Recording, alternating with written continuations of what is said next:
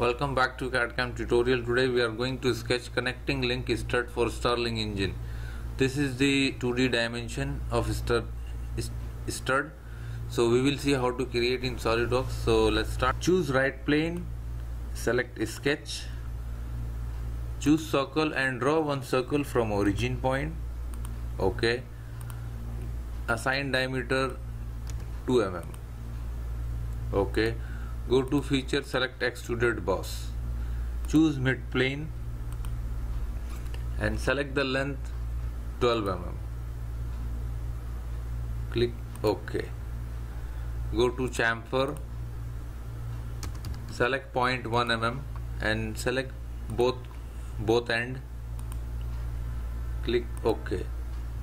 Now it is our connecting link stud. It's ready. Now we will assign material.